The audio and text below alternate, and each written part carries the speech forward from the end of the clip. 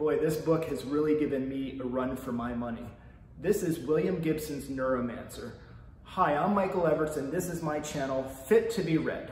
I know a lot of folks have difficulty reading this book because a lot of the terminology is hard to grasp. Some of it, like cyberspace and matrix, are words that we've heard before, but in the book it means something a little bit different, and that can confuse us a lot.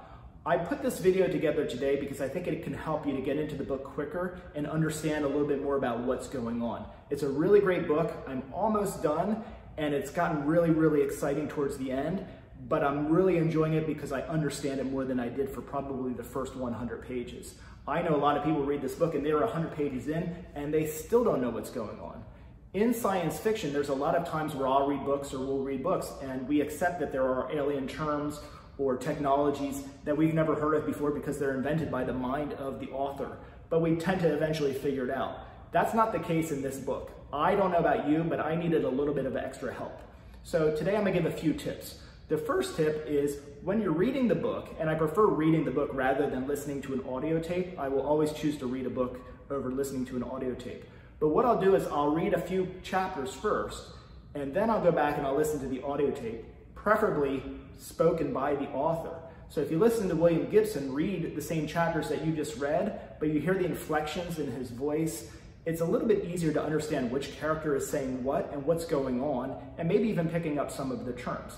That's the first thing that I did. The second thing that I did was I would go online and I would research.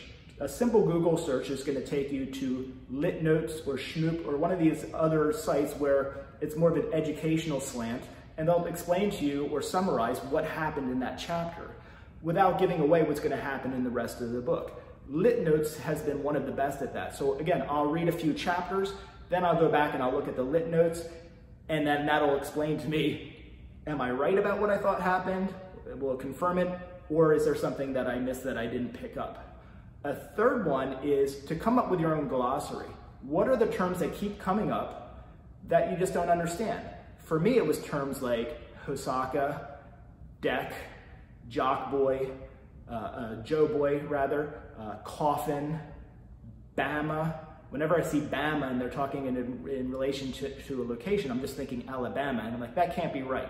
So, you know, BAMA is the stretch. It's also known as the, let's see, I have a note here. We also have, BAMA is also known as the Sprawl. I saw both of those words, and so I wasn't realizing that they were talking about the same thing, and that just confused me. Same thing with deck or Hosaka. Sometimes we're calling it Hosaka, sometimes we're calling it deck. It's the same thing. The deck is what the individual uses to access cyberspace.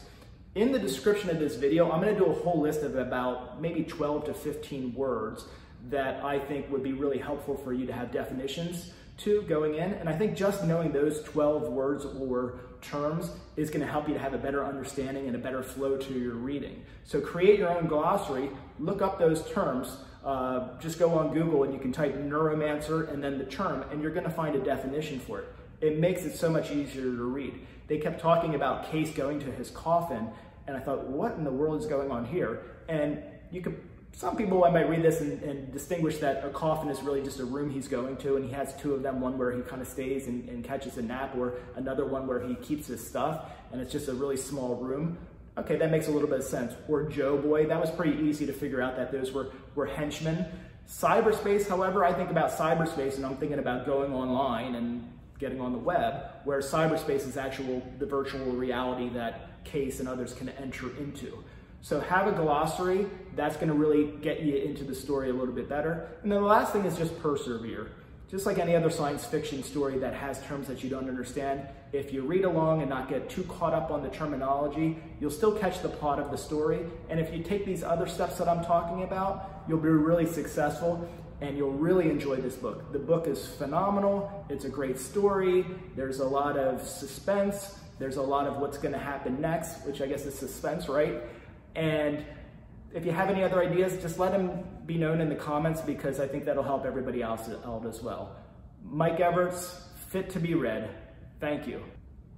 Please like this video, please subscribe to my channel, and please click the notification bell so you can see the next videos I upload and watch and like those as well. Thank you.